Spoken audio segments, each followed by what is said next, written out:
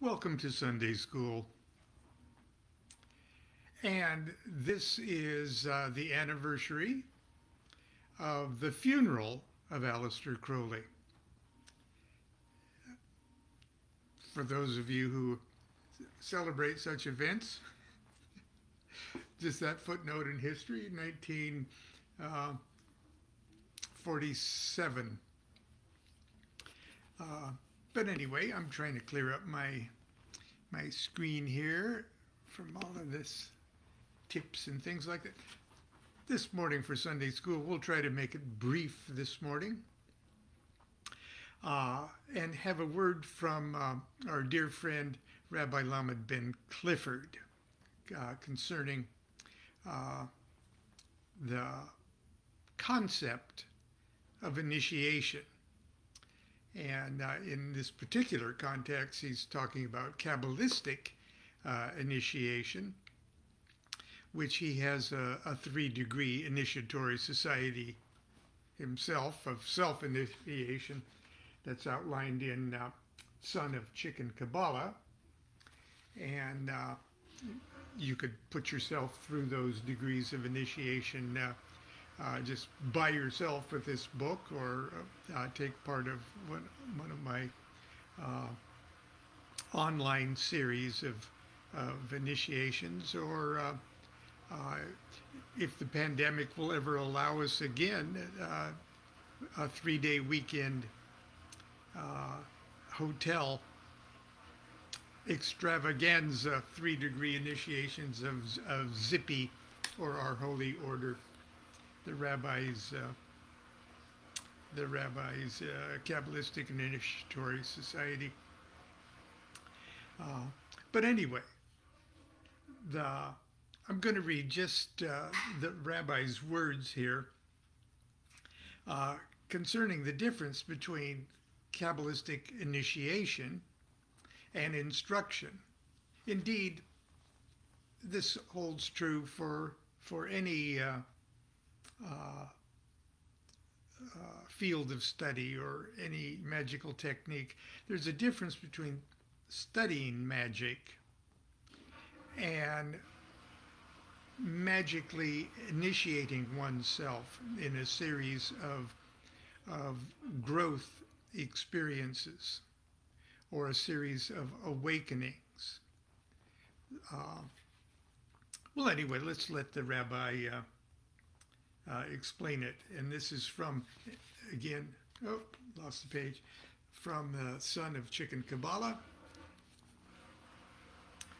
And it's in my introductory words of the 3 degrees.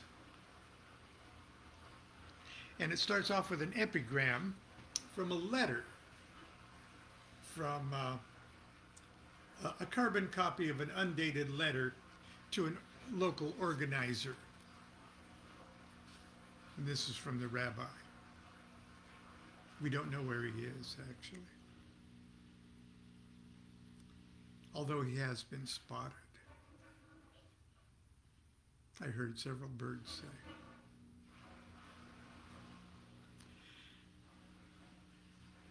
But I digress. Okay, it's Sunday school. We want to go out and play. Dear friend and comrade, I hate organized clubs, cults, and anything that smacks of profit motivation and hierarchical ego trips. If we're going to do this in your city, here's how it's got to be. Now he's writing this to a local organizer to organize one of these 3-day marathon initiations into the 3 degrees of Kabbalistic magic. We exist as an initiatory entity only for the hours of the degree ceremonies themselves. There shall be no dues, no fees, no oaths of obedience, no loyalty oaths, no oaths of secrecy, no tests, no exams, no business meetings, no newsletters, no gossip, no BS. The officers for the initiation ceremonies are you, me, and a musician technician to play a few organ notes and run a simple slideshow. Be prepared to personally shoulder all financial responsibility. You may, however, graciously accept volunteer assistance in any form. I'll send you the scripts and material. You book my flights, the hotel, and make all the arrangements. Then, don't worry about it. See you in March. LMD. Okay. That was that epigram. Initiation is not instructions, unquote. These blunt words were scrawled in the rabbi's unmistakably poor handwriting on the cover page of his own copy of the first-degree initiation script. They should serve to remind us that Kabbalistic initiation is not the same thing as Kabbalistic study or Kabbalistic practice.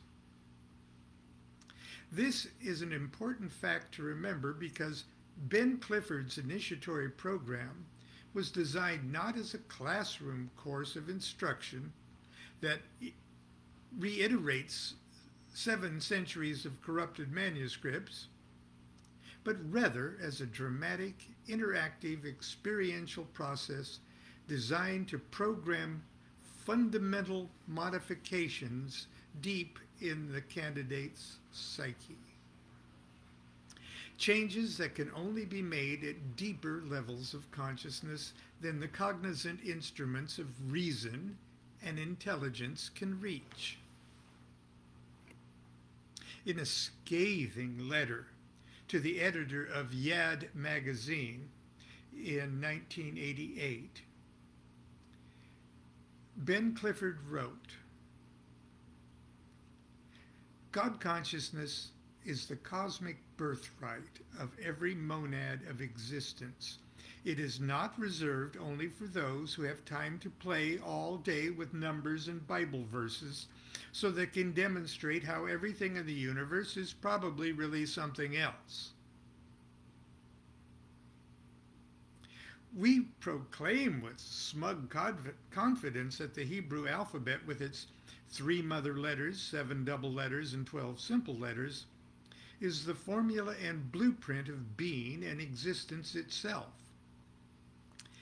But are we so arrogant as to believe that anyone who cannot speak a certain language or learn a certain alphabet is barred from activating and accessing the universal formulae these letters symbolize? Hell no. I'm a chicken Kabbalist. Even if the Hebrew alphabet never existed, the number 3 would exist. Space-time would still be a phenomenon of a 3-fold environment of up, down, right, left, front, back. The number 7 would exist. There would still be an above and a below, an east and a west and a north and a south, all surrounding a central point. Light and sound would still fracture and organize in 7-fold primary spectrums of color and music. The number 12 would still exist. The 6 directions would still intersect at 12 oblique angles. Light and sound would continue to fracture and organize as 12-fold secondary spectrums of color and music. Even if we could not read or write or add or subtract numbers, the sacred alphabet would still be creating and holding existence together, still penetrating our souls as color vibrations that excite the cones and rods of our eyes, still be resonating in our ears as the ordered harmonies of the music of the spheres. As Kabbalists, we must first swallow these primordial seeds and plant them deep in the center of the soul, and let them germinate quietly inside us as we tinker with numbers and plod along with what we think are our Kabbalistic studies. Look, you can memorize and juggle and manipulate the numbers and Hebrew letters and words till kingdom come. You can dissect the scriptures till your beard reaches your knees. But if you haven't first inseminated yourself with the pure, innocent, fundamental code, your seeds will be defective. And you will only succeed in making yourself pregnant with a Kabbalistic monster. An altogether unpleasant bore of an individual obsessed with your own infinite and irrelevant Kabbalistic revelations, connecting everything in the universe to everything else but yourself.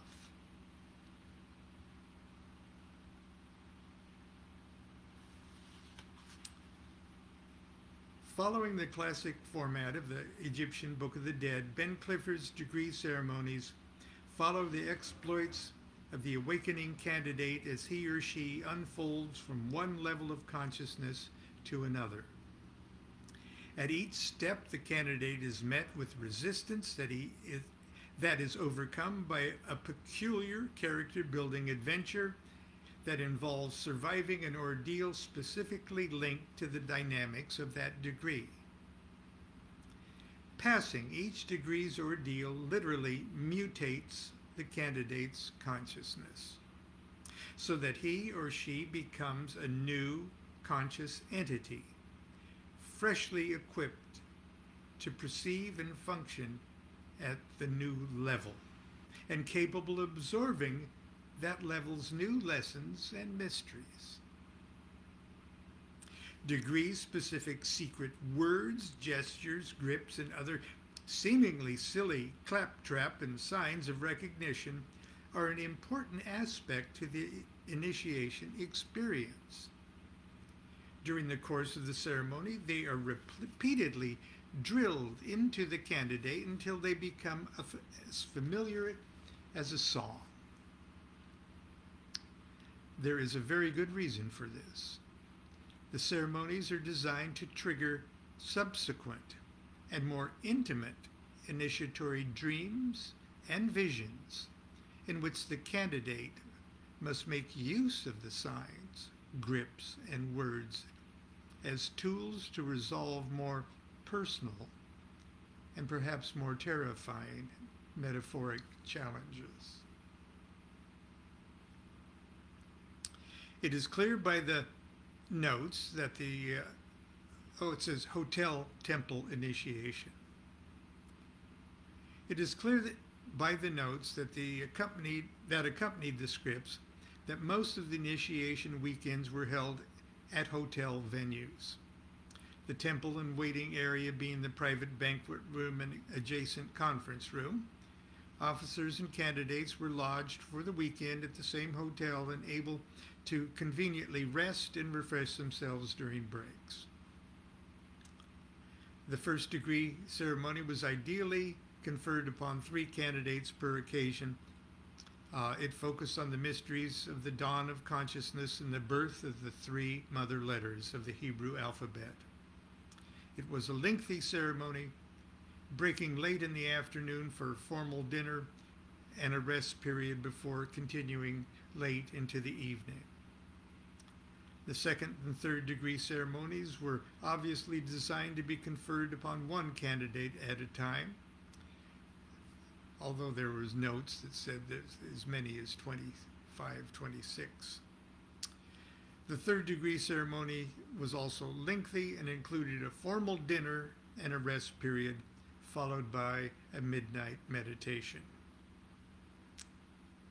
Other third degree initiates living in the vicinity were invited to attend the dinner and meditation, and it appears that there was always an occasion for warm fellowship such as one might expect from any fraternal organization. As much as possible, I have reproduced the scripts of the 3-degree initiations, just as Dr. Ben Lamed and I found them. Dr. Lamed Ben, or Gizmo Ben Lamed, okay, is the survivor of, it's a long story. You might already know it.